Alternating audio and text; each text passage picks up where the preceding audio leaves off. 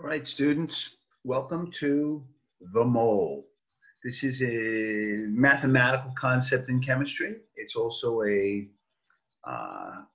connection between things that you didn't really know had connections. You have to have your reference table, your periodic table. I call it the reference table. You're going to need your periodic table, and you got to have a calculator right now. Hit pause. I'll wait. Go get it. This is a cute little picture of a mole. It's kind of a cartoony drawing thing. It's not really what we're going to talk about, but he is cute, so that's why he's here. Now, to get to moles, we're going to start with some silly stuff. If you love somebody, you buy them a dozen roses. Now, I don't actually know why 12 is special. I mean, you would think if you love somebody, you buy them as many roses as you could afford. Or maybe you buy them no roses, right? Because love transcends roses. I love my wife and I don't buy her roses. But that doesn't mean I don't love her because I don't buy her roses. But a dozen is 12. It's a word, means 12. When you play cards, you have to have a deck of cards. Now, most games require a deck that has 52 cards. I used to joke, but my son is older than you now. He's a senior in high school. He's older than most of you. Sometimes he would take the card and he would throw it away or lose it or cut it in half or whatever. So if you have what looks like a deck of cards, but it only has 51 cards, it's not really a deck anymore. It's useless. You don't have enough, you don't have enough. And a deck means 12. I just went to the store the other day to buy a brand new pair of sneakers. Now, I happen to have 2 feet at the bottom of my legs. And shoes or sneakers come in pairs. A pair means 2. I could buy 2 sneakers or I could buy a pair of sneakers. It's the same thing. These shoes are actually really cool. They're from the 50s and the early 60s. People used to wear them, females and males. Called saddle shoes. I don't know why they call it saddle shoes. They don't really look like you could wear them riding in a horse saddle, but they are pretty cool, black and white shoes. I like that. Now, a mole is a word, but it's also a number. A mole is actually a lot of things, but at first it's a number. A mole is a certain number of particles. How many do you have? You could have a mole of atoms. You could have a mole of molecules, say a mole of molecules of water. It wouldn't even be that big. You could have a mole of cations or anions. Actually, you have to have them together. So you'd have to have a mole of cations plus a mole of anions to balance them out. You could even have a mole of these things called formula units. Now, the smallest mathematical concept of an ionic compound would be a formula unit, 1 unit of the formula. We can do math on that, but you can't actually get a single NaCl, for instance. A sodium chloride exists as a crystal. Millions of NaCl's, even in one little speck of salt in your kitchen. A mole is this red number of things, 6.02 times 10 to the 23rd, and that's that giant number. You don't, I don't know, you don't really have to write that number down. I don't even know what that number is called. You got, what do we got? We got the millions, the billions, the trillions, the quadrillions, the pentillions, maybe, hexillions. This number is ridiculously big, but it's a number. You're actually going to remember it because we're going to use it all the time. Now, nobody ever counted that high. You couldn't count that high. This number has been worked out mathematically, and it's called Avogadro's number. This little woodcut, it's not actually a painting or a drawing, it's a woodcut. It's an Italian chemist that studied gases, and then they named this number after him, but nobody could count that. So, for instance here, how many atoms are in a mole of the best element, mercury? Well, if you had 1 mole of mercury, you would have 6.02 times 10 to the 23rd atoms. That's a lot. How many atoms are in a half a mole of carbon? Well, a half of that number would be 3.01 times 10 to the 23rd atoms. You'd have half a mole. You could have a whole mole or a half a mole. You could have any number of them. You could have 2 moles. Holy cow. Now, how much is the mass of a mole of mercury? This is where it's going to get really, really cool. 1 atom of mercury, put your finger in box number 80. I'm going to do it for you now. I'm going to model some good behavior. See it right here. Mercury has an average weighted atomic mass of 200.59. So in our class, we're going to round that to 201. Remember, got the whole nucleus in my hand. I got the whole nucleus, the protons and the neutrons. If you happen to have Avogadro's number of atoms, that would weigh, ready for this, 201 grams. Did you see that? One atom, 201 AMUs. 1 mole of atoms, 201 grams. We're not going to do any math. It's just perfect. 1 atom, 201 AMUs. 1 mole of atoms, 201 grams. And that's going to work for everything, which is really cool. So let's see. What's the mass of 1 mole? If you had Avogadro's number of carbon atoms, 6.02 times 10 to the 23rd carbon atoms, how much would the mass be? Well, put your finger in box 6. Carbon, 1 atom, has a mass of 12 AMUs. So if you have exactly 1 mole, you would have 12 grams. How cool is that? No math. 1 atom is called the atomic mass, and then you have 1 mole, which gives you what's called the molar mass, the mass of a mole. How about now? Oh, this is tricky now. 2 moles of aluminum. 2. Put your finger in box 13. Aluminum has an average weighted atomic mass of 26.98154. So that's, what is that? 27. 27 AMUs is 1 atom. That's the atomic mass of aluminum. What if you had 1 mole? That would be 27 grams. Well, this is 2 moles. So it would be 2 times 27, 54 grams. This is the size of a marble. It's not even a lot. There's a lot of atoms, but they're really small. 6.02 times 10 to the 23rd times 2 for aluminum, that's only 54 grams. Uh-oh, helium. Helium doesn't weigh practically anything at all. It's a gas that floats, right? Very low density. What? Helium. 4 AMUs is 1 atom. 4 grams is a mole. But here we got 3 moles. 4 moles. 4 grams is 1 mole. 8 grams is 2 moles. And 3 moles is going to be, of course, 12 grams. So if you had 3 moles of helium, it would only be 12 grams. See how this works? 1 atom is 4 AMUs. 1 mole is 4 grams. And then you can have as many moles as you want. You can have, oh, look at this one, half a mole. You can have a decimal. You need a calculator sometimes. Put your finger in box number 12. 1 atom of magnesium, see, I almost said mercury because I like mercury, M's and M's, but it's magnesium. 1 atom of magnesium is 24 AMUs. 1 mole of magnesium is 24 grams. This is half a mole, half of 24. How do you do that? A half times 24, that's 12 grams. So if you put 12 grams of magnesium, right, it'd be about, I don't know, maybe about this long, a little strip, put it on a scale. If it comes up exactly 12 grams, half a mole, not too much. Atoms are crazy small, crazy. You can have a lot of them. You can have a half a mole, which is still 3.01 times 10 to the 23rd atoms. You could never count that high. It wouldn't weigh that much. Okay, this one's tricky. Number 10. 10, how many is 10? It's like Sesame Street. How many is 10? We need Count Chocula. The mass of a mole of oxygen gas. Now I'm telling you, it's tricky. Write something down right now. Get a pencil, write something down. Make sure it's in pencil because you're probably going to get it wrong, and that's okay. How much is the mole? How much is the mass of a mole of oxygen gas? Put your finger in the box now. O for oxygen. 15.999, all right? 16. 1 atom weighs 16 AMUs. So you're going to tell me 1 mole of oxygen weighs 16 grams. Like that. No, no, no. No, no, no. Watch what happens here. Look at this. Oxygen is O2. When oxygen's a pure gas, remember you got 2 holes in your nose? 1 oxygen goes in each side. That's not really true. Oxygen's a Huckelbrief twin. Oxygen is diatomic. There's 2 oxygens, 1 molecule, 2 atoms bonded together. So it's going to be double 16. It's going to be 32 grams, 32 AMUs for the atomic mass, 32 grams for a mole, right? Huckelbrief twins, they're doubled. You got to remember which ones are the Huckelbrief twins. HONCLBRIF.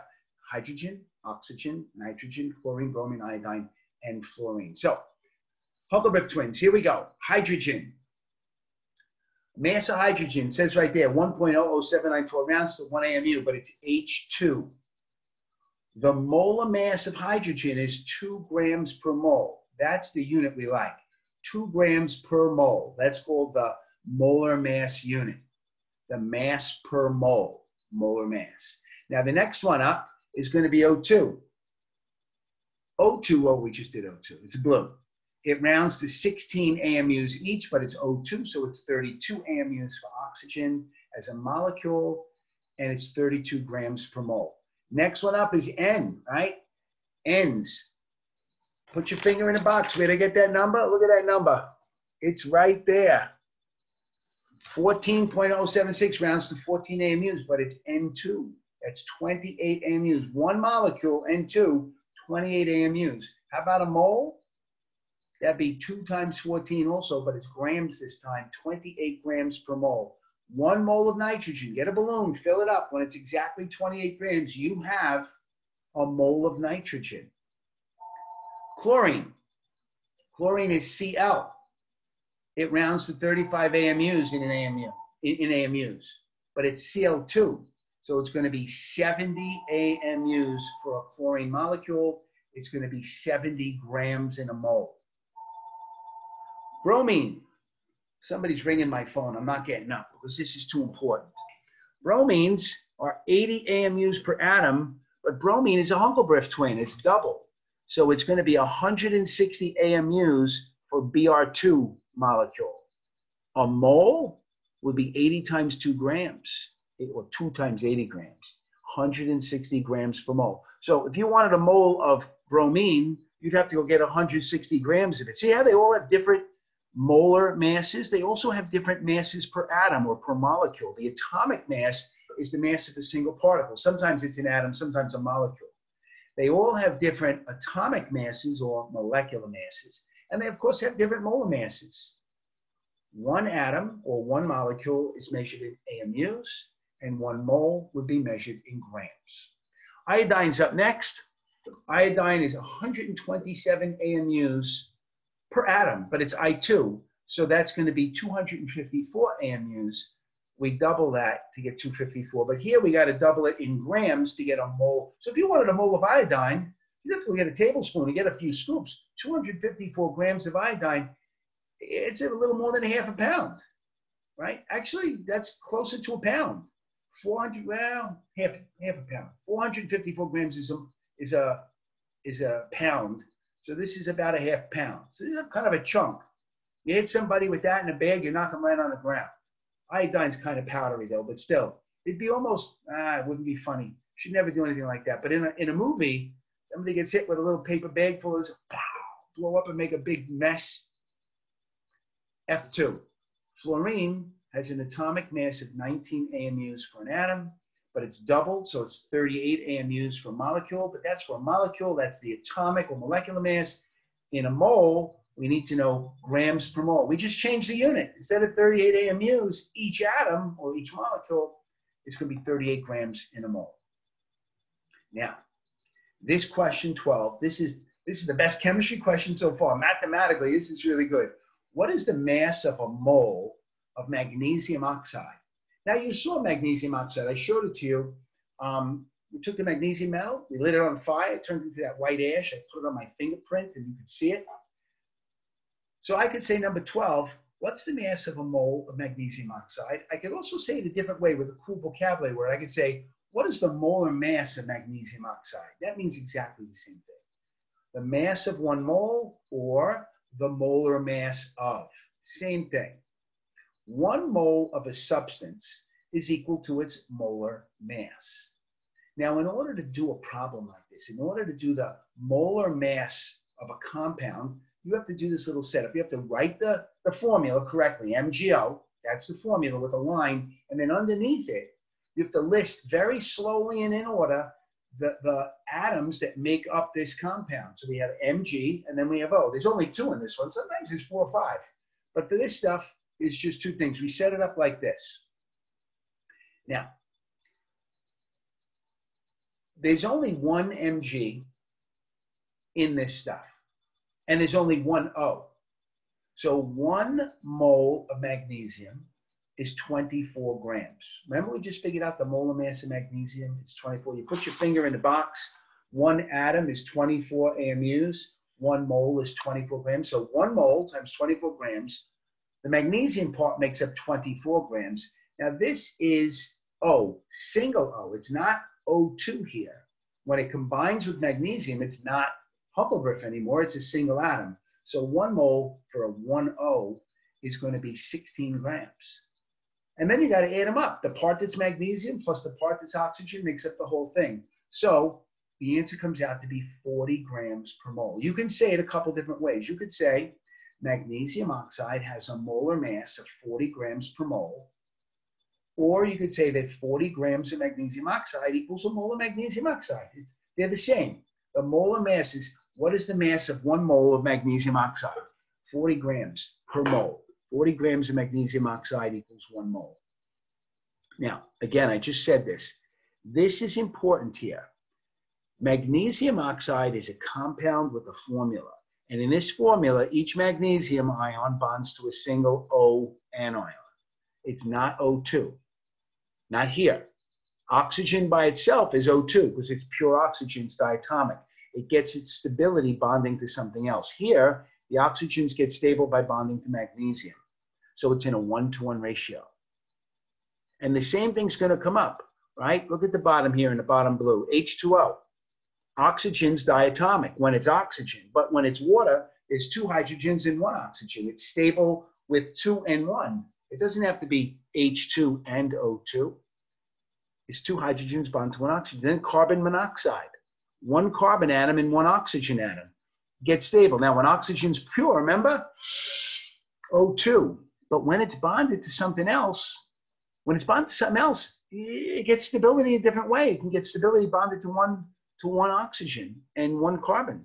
HCl. Look at them. They're both Huckelbrief twins. But when H and Cl bond together in a 1-to-1 ratio, hydrogen's not diatomic and chlorine is not diatomic either anymore because they're not pure. They're bonded together. Watch the formulas. This is going to take practice. It's not even that hard, but it's not that easy. It's the first time we did this. Let's try it again. What is the molar mass of carbon dichloride? Now we can write the formula because we know carbon dichloride means 1 carbon and 2 chlorine. So we write the formula, we draw a line, and then we list the kinds of atoms that are in this compound. We got carbon and we got chlorine. We have to write them just like that. Give yourself some room. And then we have to count. How many carbons are in this formula? Just 1. And how many chlorines? 2. So we have to multiply. For carbon, 1 times what is the molar mass of carbon? The molar mass for carbon is 12 grams per mole. So 1 times 12, and for chlorine, it's going to be 2 here because there's 2 chlorines, 2 times 35. Look at that. For carbon, there's only 1 carbon in the formula. So we multiply 1 times whatever the molar mass of carbon is, 12 grams per mole. And then chlorine, there's 2 chlorines in the formula. It's not CCl, it's CCl2. So it's going to be 2 chlorines, and each one of those moles is 35. And then we have to add them up going across and sum them up going down to get the answer. So 1 times 12 is 12, 2 times 35 is 70, add them up. Carbon dichloride is 82 grams per mole. The molar mass of carbon dichloride is 82 grams per mole. If you had 82 grams of carbon dichloride, you would have 1 mole of it. If you had 1 mole of carbon dichloride and you put it on a scale, it would be 82 grams. That would be the mass. How cool is this? Moles are right in the middle of everything. We got how many particles and how many grams for atoms and for molecules. We're making a lot of progress here already. Now, this is a tricky question. I start at the top. We got to do the bottom first, and then we're going to come back to this because we don't know how to do this quite yet. What is the mass of 2.70 moles of sulfur? This is a chemistry class. We're hardly ever going to have 1 or 2 or 3. We're going to have weird numbers with decimals. It says in red there, let's do the bottom part first. Let's do the bottom part. What is the molar mass of sulfur? We have to put our finger in the box. Sulfur has a molar mass of 32 grams per mole. That means, for number 20 here, 1 mole of sulfur equals 32 grams. Look how easy this is. Look, bada bing, bada boom. They're really big. The molar mass of sulfur is 32 grams per mole. How did I know that? I put my finger in a box. I rounded 32.065. I rounded it to the nearest whole number. 1 atom of sulfur, neutrons and protons, 32 AMUs. 1 mole, 32 grams.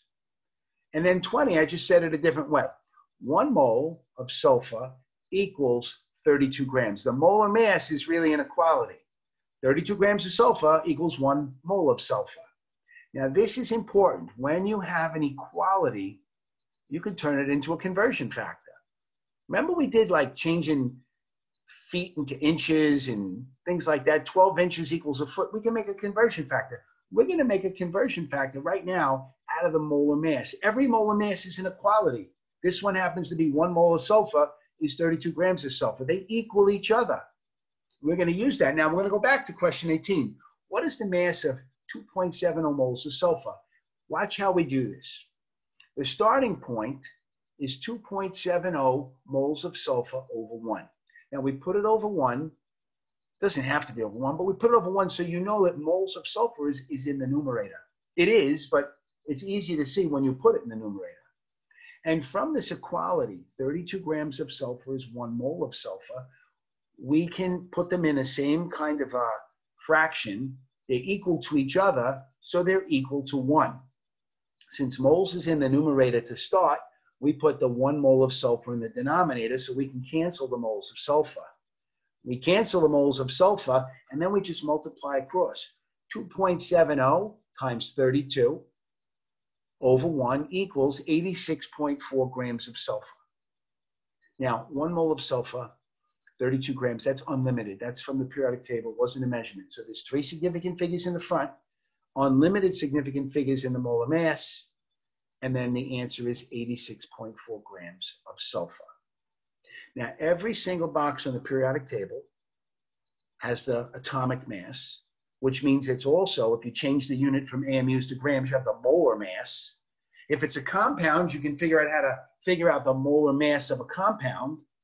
And then once you know the molar mass, you can take any number of moles you have and convert it into grams. You could have 2.7 moles, you could have 5.3 moles, you could have 127.2 moles. You just do some calculations with a calculator. In red, in the middle, the conversion factor has unlimited significant figures. So whatever you start with, in this case, we started with 3 significant figures, right? Or maybe it's this way. Depends on which movies you watch. 3 significant figures, that means 3 significant figures in the answer. All right, let's play 1 or 2 more times. This is a great question. What is the atomic mass of beryllium? What is the molar mass of beryllium? We have to keep track of this. This is a subtle difference. Put your finger in a box for BE. See it? We're going to round it to 9 because we're friends. The atomic mass for beryllium is 9 AMUs because there's 4 protons and 5 neutrons. But the molar mass of beryllium is 9 grams per mole. The number is the same. The units are totally different. An atomic mass unit so small, if I threw an atom of beryllium into your eyeball, you wouldn't even feel it. It's just atoms are preposterously small. But a mole of them, you got 6.02 times 10 to the 23rd. You got so many, 9 grams, it would hurt, right? You wouldn't want something like that in your eye. That would be bad. Hunk of metal. It would hurt. It would hurt you. It wouldn't just hurt you. It'd hurt you bad. 9 AMUs though, who cares? You wouldn't even know. Yeah, have 18, put 1 in each eye. Atoms are so small you wouldn't even know it. But moles obviously are so much bigger. So let's see. Hey, I like this lady.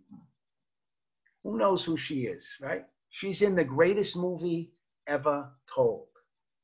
She's my hero in the movies. I like her. All right, you look it up. I hope you can figure it out. Now, look at this decimal, 3 significant figures, 0.356 moles of lead.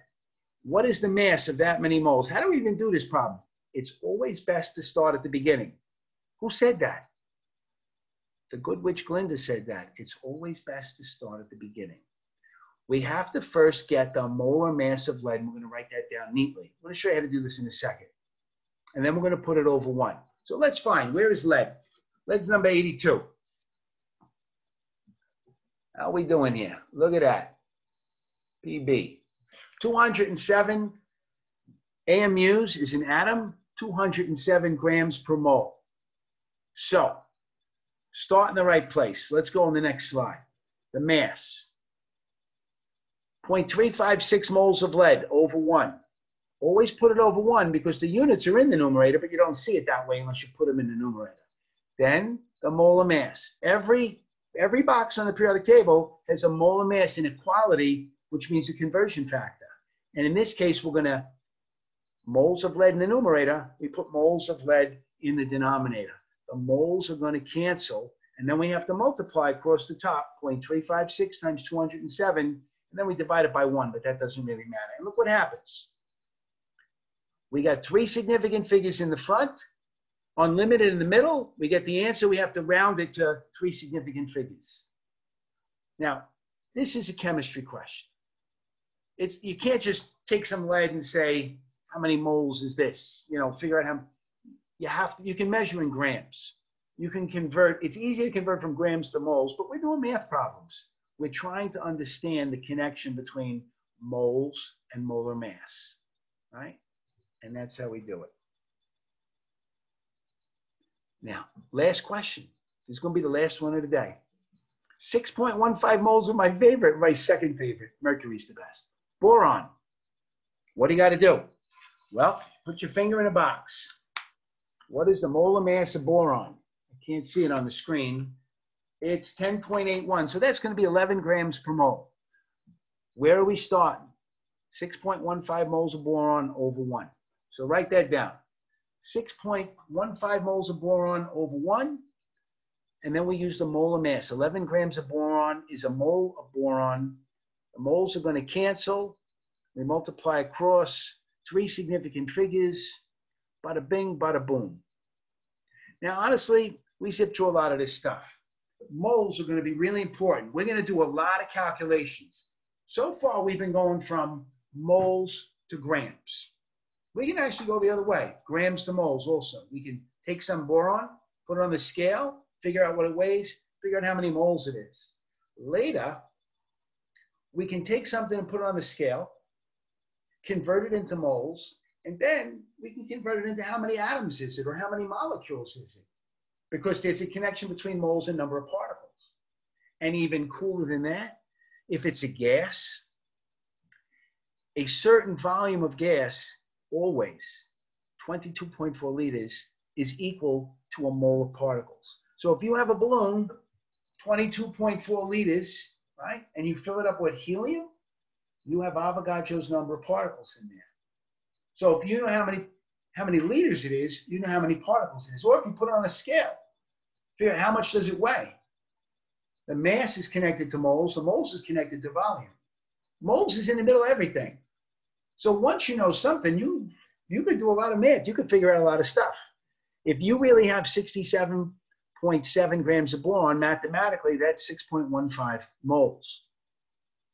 Every mole of this stuff has Avogadro's number. How many atoms is in 67.7 grams? Bada bing, bada boom. We do some math. I'll show you how to do this all tomorrow. Moles is great because it's an amazingly simple concept. The math is a little hard. The numbers are big. Avogadro's numbers are so big, you need to watch your scientific notation and stuff.